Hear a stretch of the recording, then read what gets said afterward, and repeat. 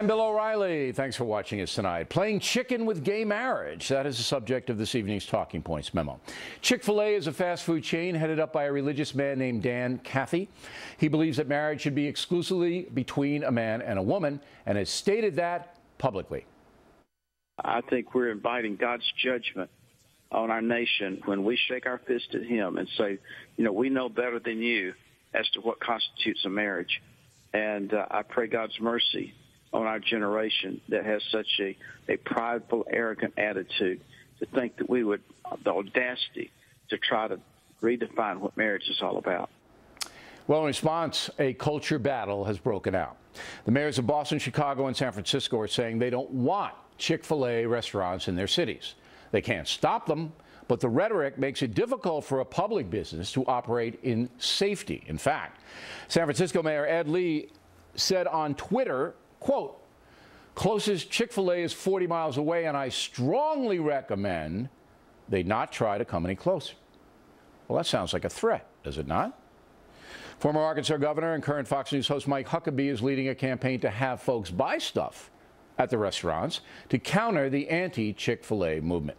Obviously, the issue of gay marriage continues to divide Americans, and now the Democratic Party has made it part of their convention platform, calling for legalized gay marriage nationwide. The Democrats will convene in Charlotte, North Carolina, a state that voted down gay marriage in May. But no matter how you feel about the issue, respect should be brought to the debate. Mr. Cathy is entitled to his opinion, and his company is entitled to donate money to promote keeping traditional marriage as the legal standard.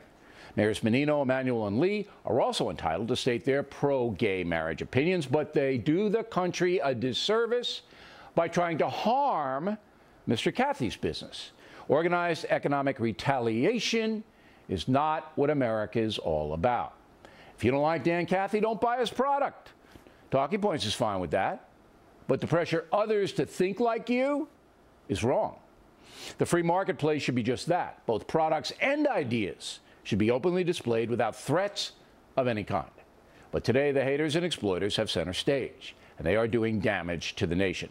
Nobody forces anybody to buy chicken. Company wants to sell chicken in Boston or Chicago or San Francisco, no pin-headed politician should be trying to hurt that business because they disagree with the politics of management. Marriage is not a civil right.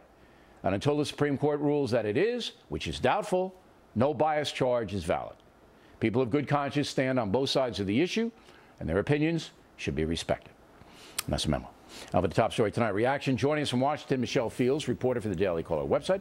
And here in New York, Dave Rubin, radio talk show host guy on Sirius XM. And you say? Well, first off, happy National Chick-fil-A Appreciation Day to you, Bill. It's another important day that has been brought to us by our politicians making a lot out of nothing, is what I first said. Well, it's not nothing when you got 3 big city mayors saying they don't want this restaurant concern in their city, so why isn't it valid for the other side to say, hey, we're going to help them out by buying their stuff today? Well, first off, I'm a comedian, so on the base of this, I believe in free speech, and I believe that Dan Cathy is welcome to say what he wants. Okay.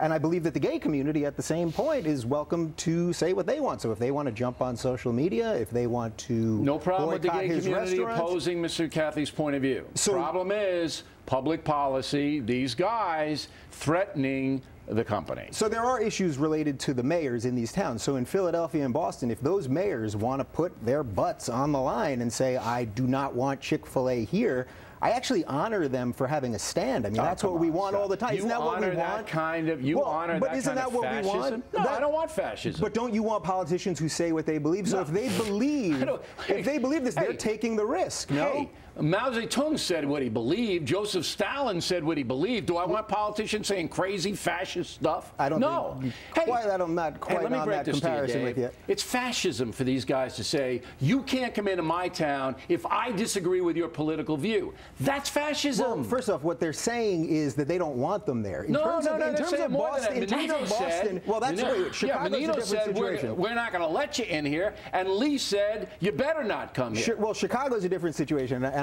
to discuss Chicago politics would be a whole other segment. But the Philly and Boston situation, I give those guys credit for at least taking a stand. They can't stop. Well, then you have to give crazy politicians all over the world credit for taking a stand, like Ahmadinejad takes a stand. He wants to kill all the Jews. Oh, hey, that's an honest opinion on his part. Let's give him some credit. Come on, think about it. I think there's all right, Michelle, go. there.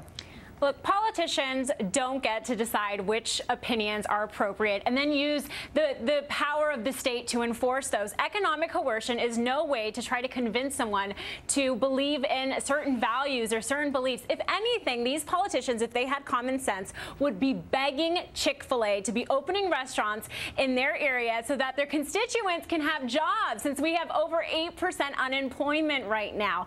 That should be the focus. Employment, okay, the economy. Look, Michelle. These guys have a right to play to their constituency, all right? Menino, Emanuel, Lee, they're liberal guys. I mean, Menino's not a crazy, you know, he's not, but they play to that. This is all posture, gamesmanship. So we know why they're doing what they do, and they have a right to do that, by the way.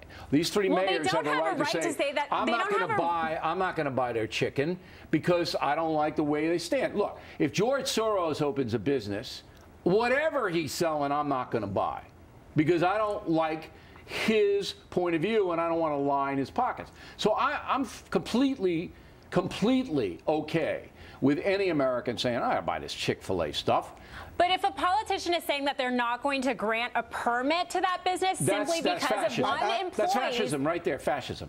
One employee's opinion, that's not fair. Chick-fil-A employs thousands and thousands of people. You're not hurting the CEO. You are hurting the little people. Here's what I want now. I want the mayors of Boston, San Francisco, and Chicago to boycott African Americans. You know why? Roll the tape.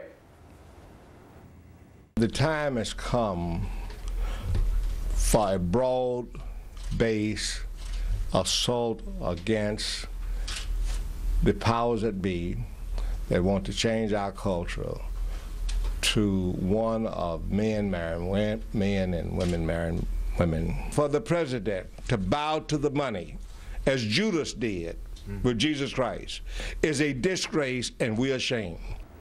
All right, now I bet you $1,000 you're not going to hear a word out of Menino or Emanuel or Lee based upon that reverend's point of view. Well, actually, Bill, I'm glad that you brought that clip into the fray here, because if this issue was about a owner of a chain who was against black people or against Jewish people, do you think Sarah Palin would go out of her way to show up at the restaurant and take a picture there? What the Reverend just said and what Dan Cathy just said are exactly the same. Exactly. Okay? But you're not going to hear Menino and you're not going to hear Emanuel or Lee say anything about that Reverend at all, ever. Well, I can't speak for them. Because they're African American and they need their votes. Wait, Michelle.